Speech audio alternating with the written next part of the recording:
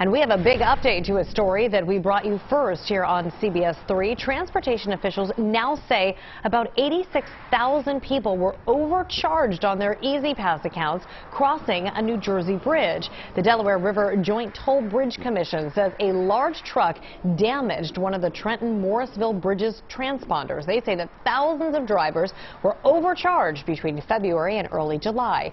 If you have an E-ZPass and you use that bridge during the time, please check your past account statements. Anyone who is overcharged should be getting an automatic adjustment on their account very soon.